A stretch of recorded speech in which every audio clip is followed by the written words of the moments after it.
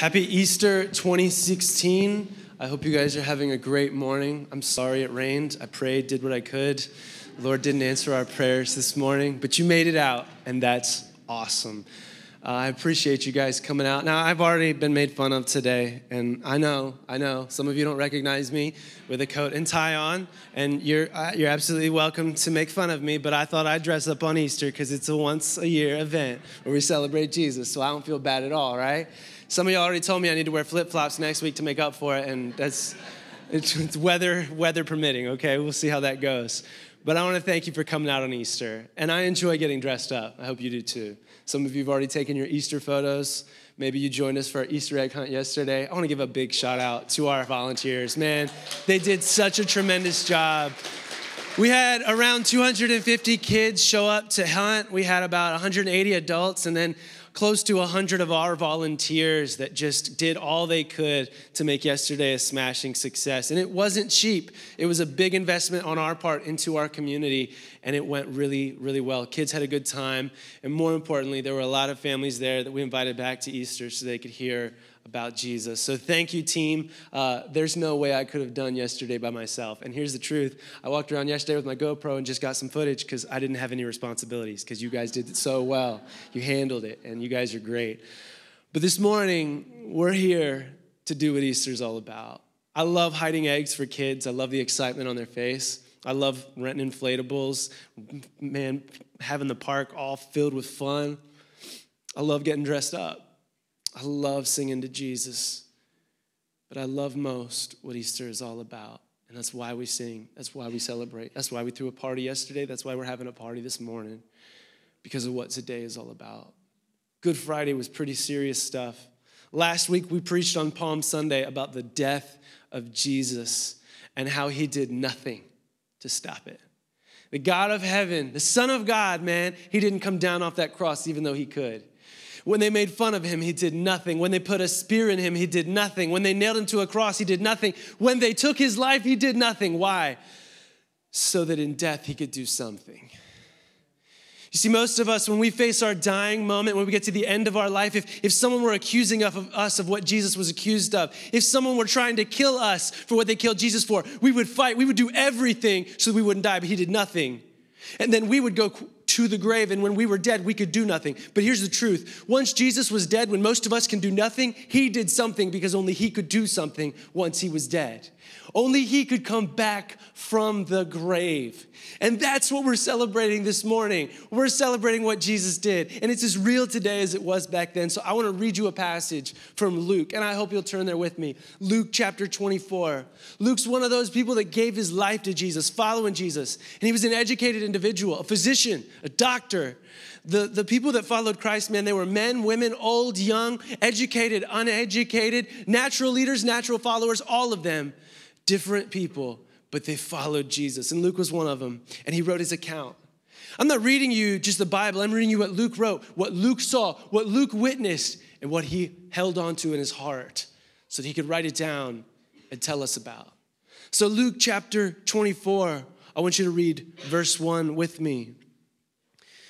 Now on the first day of the week, very early in the morning, they and certain other women with them came to the tomb bringing the spices which they had prepared.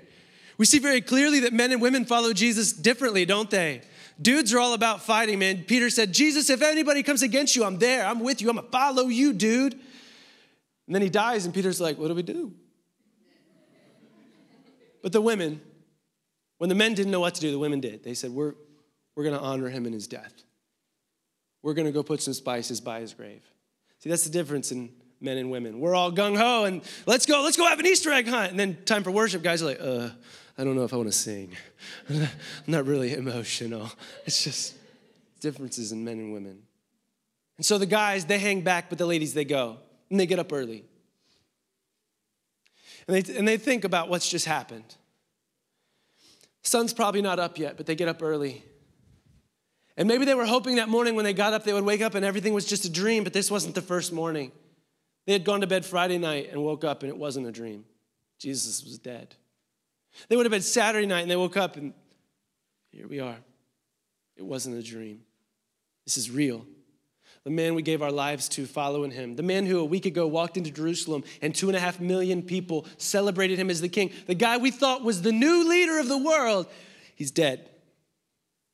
And we got to figure out what to do with the rest of our lives because this is embarrassing and this is humiliating. All of my friends know that I followed that Jesus guy and now I look stupid. So it's hard for guys to deal with that. And these ladies, they get up and they head to the tomb. They walk together and I'm sure it's quiet.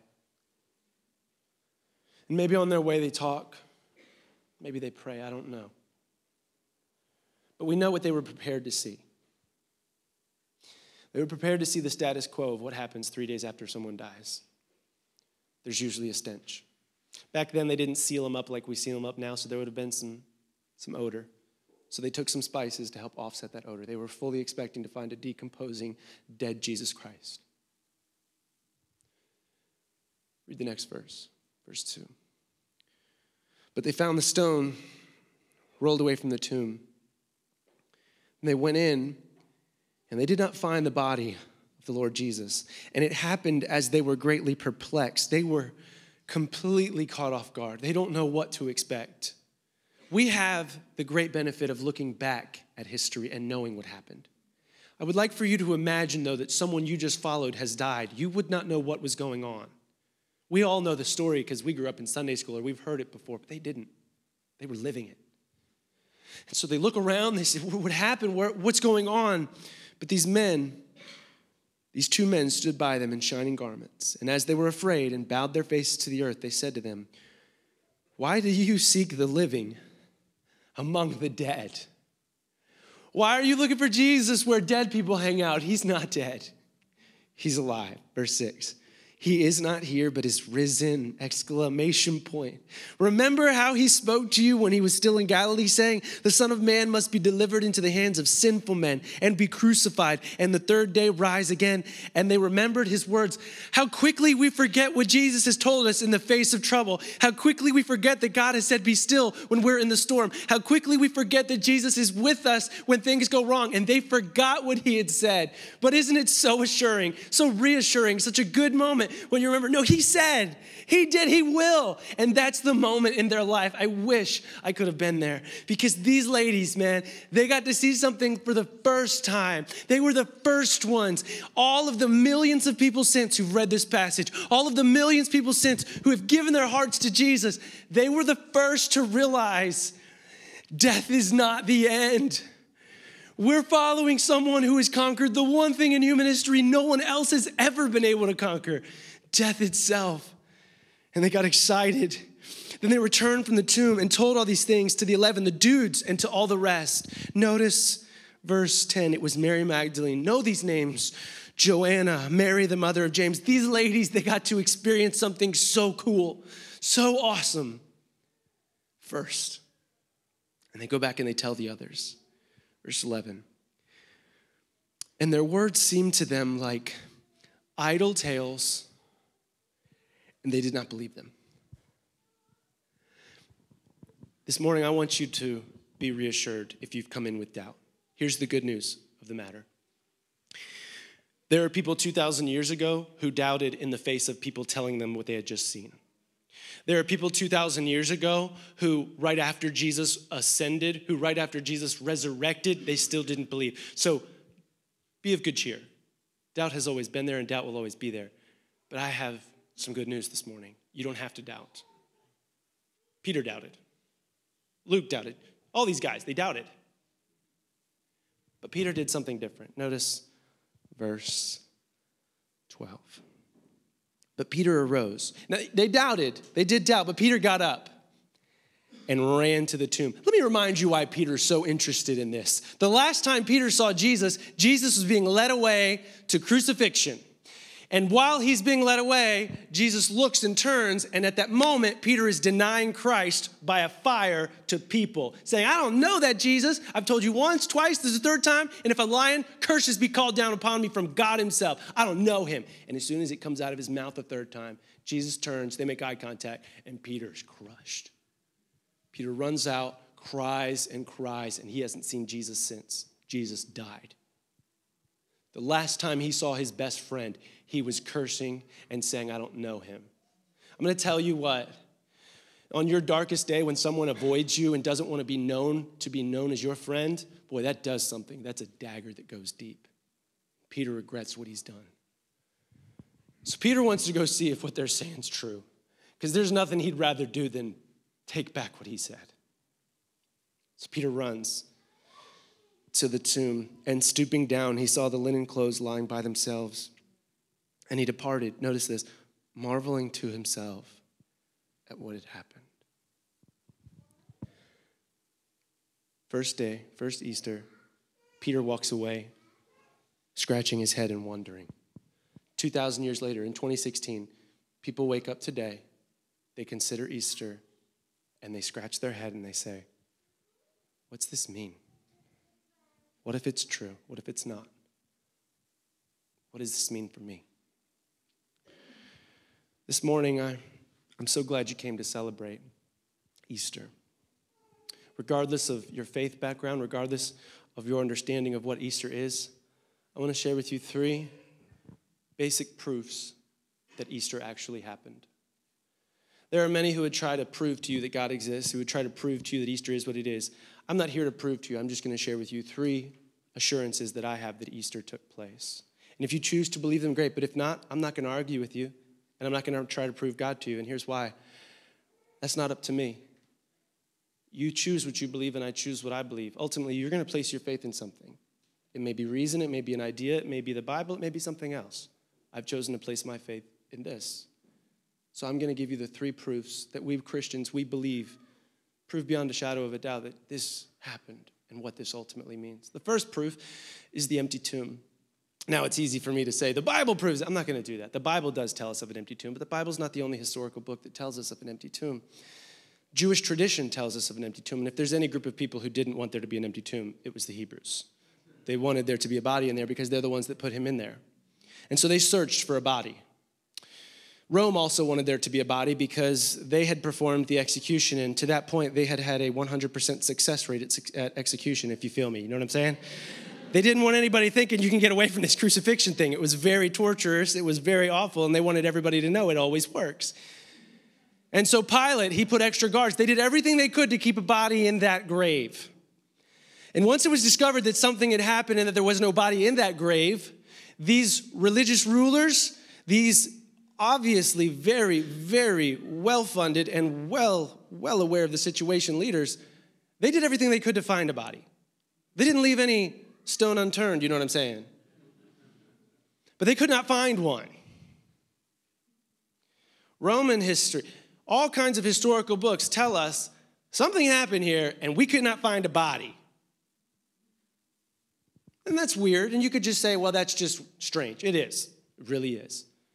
But I would choose to believe that his body was not there because he resurrected. But let's move on. Not only does an empty tomb prove that Jesus resurrected from the grave, there are thousands of personal accounts. Now, what we just read is we read Luke's personal account. You look over at Matthew, you could read his. But beyond the Bible, it's not that I don't believe the Bible. I trust God's word. But if you need proof outside of God's word, look in human history at the people who have written down that they saw or encountered Jesus. There are tons and tons of personal accounts. In the book of 2 Corinthians, Paul gives reference and he says, I am telling you what I have seen, and there are many others also. And it's almost this ... Now remember, he wasn't writing to us. He was writing to people in Corinth. And what he was telling them was, if you don't believe me, I can find you other people to tell you. I wasn't alone. There are hundreds and hundreds of people that witnessed him being alive after the grave. Or at least witnessed somebody who looked just like him, talked just like him, did the same things he did. But I guess you could say that's just strange. But then the cherry on top, and there are more. This is not an exhaustive list. There are many reasons that I believe Easter happened, but these to me are the most poignant. The growth of the church. There has never been, nor will there ever be, anything like what happened in the days after Jesus resurrected.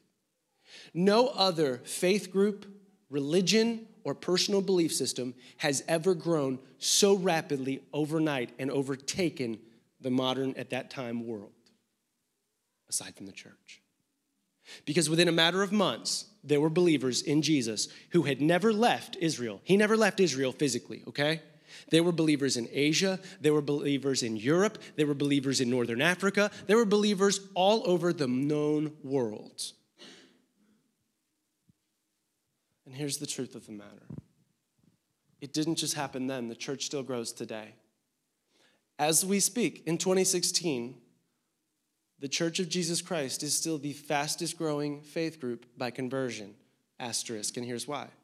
You may understand, and you know, and it's true. It won't be long until there are more followers of Islam in the world than there are Christians. But the faith group of Christianity grows by conversion. Do you know how the faith of Islam has grown and will continue to grow? By birth rate. Islam is centered in mainly Central Asia, the Middle East, and Northern Africa. Families in those parts of the world tend to have way more children than the rest of the world. They will be the largest organized religion on the planet. It's a matter of fact. But every year, the faith group that grows the fastest and by the most conversions is Christianity. And it's the only thing that rose and grew not by the sword, but by willing conversion.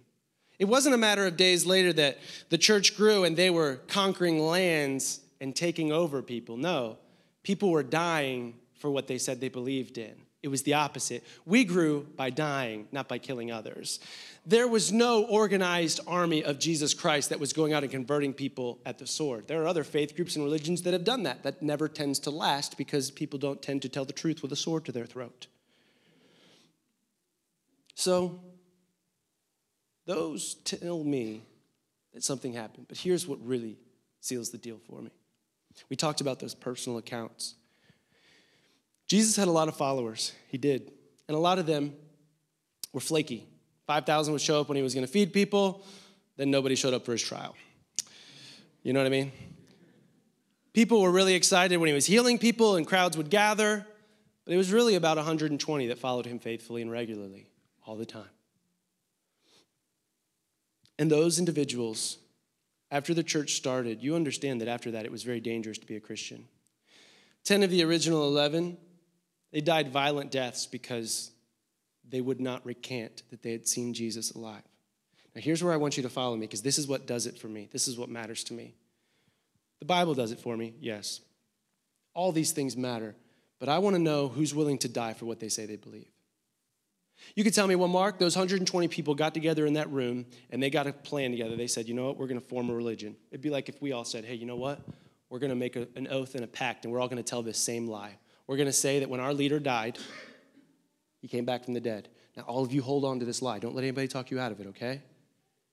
Here's the problem. If the Christians did that, if the followers of Jesus did that, when there was persecution and most of them started dying for that, if it was a lie, somebody would have given up. Somebody would have said, whoa, no, it was all made up. It's not worth it. I like my family. I like living. Can I have my job back, please? But they didn't. They didn't. By the thousands, they not only converted and followed Christ, they willingly gave their life for something they could not let go of. They said, no, but I saw him. And I don't care if you take my life, because I've realized there's more than this. And what he said is true, and it's real. So let's move quickly. So that's why I believe in Easter and what Jesus did. But here's the real kicker, and this isn't what you are wondering. What most of us, we don't need proof. What you want to know is this. What does it mean? What does Easter mean in 2016? Peter walked away saying, what happens next? Where do we go from here? What do we do? What does this look like? This is new ground. That's the question most of us have. What does Easter mean 2,000 years later? Because we're not in Rome. We're not in Jerusalem. We're not facing the Sanhedrin persecution like they were. So what does Easter matter in 2016? Here's why it matters. Because every one of us, we need Easter, and this is why. I don't have to tell you this morning that the American dream comes up empty. I don't have to tell you this morning that no matter how much you make, no matter how much you pursue happiness, no matter how much you enjoy your freedom, no matter how much you have all that life has to offer. And as Americans, boy, we have just about everything life has to offer, don't we? It's so good. But here's the deal. There's always this emptiness that money, success, fame, friends, none of it can fill. Because you remember being young, right? Don't you remember when you were first getting out of high school or college and you got your first job and you thought, man, if I just get that first raise, man, I'll be set. If I get 2 or 3 raises down the road, I'm going to be making enough money where I'm going to be satisfied. And you weren't. Because this morning, if every one of us were asked if we would need a raise, we'd say, absolutely, I need a raise. I deserve a raise. Do you know what I've been going through? I need more. Because none of us are making what we're worth. It's crazy. It is crazy. We make more than we've ever made, some of us, and it's still not enough. And you remember getting your first house, right? Maybe your first apartment, and you loved your furniture. You loved how you had it decorated, but then you went over somebody else's house. And you saw their kitchen, and you saw what they had, and you thought, man, I got to have that. So I need that raise plus that overtime, boss. And that's not enough. And you moved up and you got your 1,500 square foot house, the 2,000 square foot house. Most of us live in houses twice the size our parents grew up in. And what is it? It's not enough.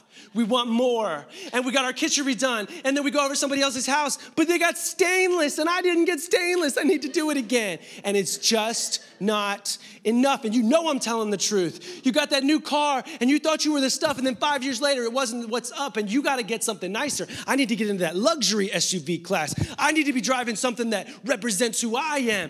And little by little, the American dream, man, the pursuit of happiness, it just keeps putting that carrot farther and farther in front of your face until you get to the end of your life and all you've done is consume and you haven't produced and you are not who you thought you would be. And there is something coming up empty in this life.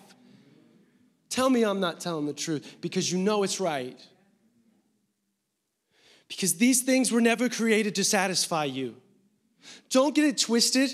I'm very thankful for the freedoms we enjoy as Americans. I am super gracious for the car that I drive and for the things God has blessed me with. But I don't misplace my values and think that those are what make me who I am and think that those are what life is all about. Those are awesome gifts and great benefits, and I use them to further the kingdom. But the truth of the matter is this.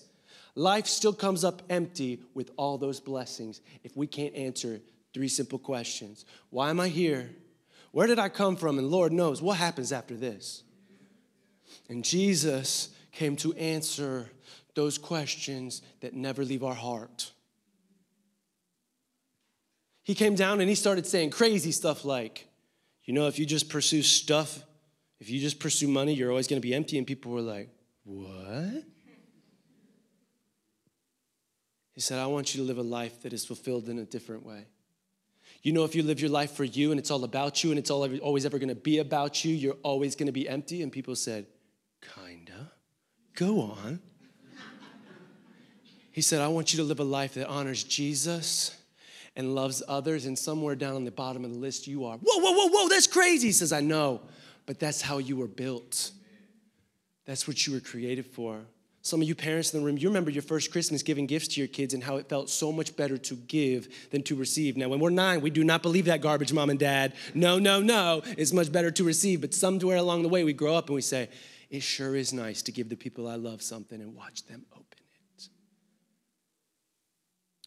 So Jesus started talking this new life, and it didn't go over well with the religious crowd of the day. This morning, I want you to know, I don't want you to be religious. I'm not interested in that jazz. I don't want you to get dressed up and come to church and sing out and go back and do whatever you want and care about you and be self-centered. No, I want you to do what Jesus said, and this is where it gets hard. I want you to love the people that hate you. I want you to love the people that hate you. And when he said that, we're always like, yeah, there's this lady at work. She's always running her mouth. He said that to people who would be killed by the people that hated them. Man, we think we know what persecution is. Let me tell you something. They love people who killed their family members. We know nothing of this type of love. But this is the love we were created for. And let me just close it up tight for you. This is what it really comes down to. The reason you're not satisfied, the reason this world will never do it for you, the reason everything this world has to offer will always come up short is because you were built, you were created with this little disconnect inside you. Your brain functions, your legs work, everything else works, but this little thing doesn't. You were created with this gnawing hunger, this deep longing to connect with God. Doesn't matter where you go in history, doesn't matter what part of the world you travel to right now, you're going to find that most civilizations worship something or someone. Because God created us with this gnawing hunger for more than what we see, can touch, can hear, can sense. You're going to place your faith in something because we were built to have faith. We were built for a relationship with God. And so this morning, that's what we're celebrating. Jesus came to flip that switch, to make it all different. To say, you know what, you're right. It's hard to love others when they're awful, but when you have a relationship with me, it's possible. It's hard to treat people like we should. It's hard to do what's right, but through my Holy Spirit and through me living through you, you can and you will. And that's why the church grew. Not because the church was super organized. It was fishers, doctors, and a couple of former religious people. They could not get along on anything. They were not organized, okay? It's not because they had tons of money. They were broke as a joke. It's not because they had great public speakers. They were just people who had witnessed something and seen something that was life-changing, not for their generation, not for the next generation, but for generation after generation after generation. And here we are. And let me tell you what it means in 2016. It means that you have the freedom to rise up out of guilt, out of shame, out of sin. Jesus came to change the way that we live. We don't have to lay our head down on our pillow wondering what happens after this. I know beyond a shadow of a doubt what happens to this soul when this body gets old and gray and dies. I'm going somewhere eternal, and I'm going to see Jesus, and he's going to greet me like he greeted them. And it's going to be great because I have faith in him. That's what he came to do. He came to remove our greatest fear, death. How many religious leaders had risen up to this point in human history and since? How many people had said they could fix every problem that people had, but no one could fix this one problem? We're all going to die. I know you're young. Man, I know you feel invincible. But here's the crazy part. My wife and I, we're celebrating our 10-year anniversary in a couple of months, and I look back at our wedding photos. Boy, I have actually aged. I didn't think I would, but I have. You know, I cut my hair short on the sides because I got some grays coming in over there. It's true. I thought me and God had a deal worked out. We're all going to have a moment where our life here ends. And Jesus came to remove the sting and the fear from that moment. And he did it by doing what only he could do. So this morning, the great news is, hey, Easter happened. It did. And it didn't happen so that Jesus could just have a little following and get his name written down in history books. He did it for you. He did it for you because he knew there was no other way for you to come up out of your shame, come up out of your guilt, come up out of your sin. He knew you needed a lifting hand out. That's why he did it. And if you're here this morning, you found your way into a church that meets into a sports hall of fame. Man, that is strange. That's a crazy story. But if you're here this morning, it's not by coincidence, it's not by accident. Jesus did that so you could hear the good news, receive the good news, and be raised to new life. Because let me tell you the truth, without Jesus, you're already dead. You're living the same life that millions and billions of people before you have lived, a life where you consume, care about yourself, pass off into anonymity of history, and that's all she wrote. You were created for more than that. You were created for a relationship with God. And your time on earth is more than just a passing of time. It's a relationship with him that fills you with purpose so that you can love others and invest in the lives around you. You were never an accident. You were never a mistake. Jesus did this for you. And if you're here and you don't have a relationship with him, the best part of church is coming up. I'm going to give you an opportunity to trust Jesus. This morning in our first service, we had 2 people trust Jesus in their seat. And I'm going to tell you what, that's why we're here. I love speaking. Travis loves singing, but that's why we're here. That's why we do what we do. So would you pray with me? And we'll close up this Easter service. Jesus,